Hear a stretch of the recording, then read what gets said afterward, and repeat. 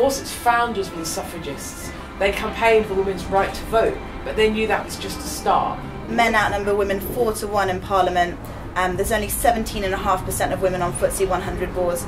Simply, the world is being run by men. A lot of the decisions about our budget, where we cut things, where we add things, where we cap benefits, are being made in rooms where the only woman there is serving the tea. Discrimination against women in the workplace is still rife, contrary to popular belief that actually women are equal.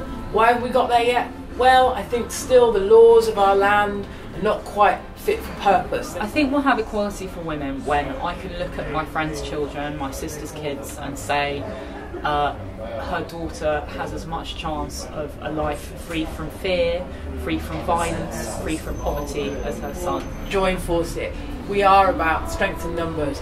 The more people that stand up and be counted, the more influence we can have with those with the power to make a difference. All you have to do is open a newspaper and look at all the names of the editors. All you have to do is tune into PMQs on a Wednesday and see what the House of Commons currently looks like. It might seem like an insurmountable change, but look at the huge difference that's happened in just the last 100 years. There is a way out, there is an alternative. Just step up and make the difference now.